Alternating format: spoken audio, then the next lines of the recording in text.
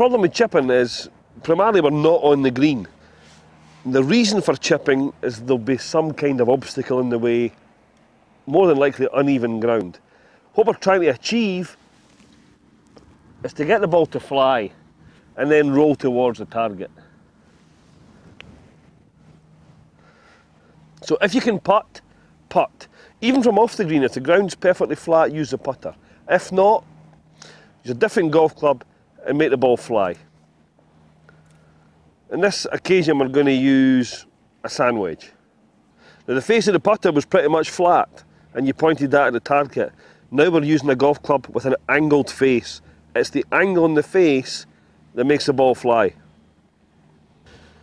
Okay, so we achieve this by using exactly the same routine as we did while putting.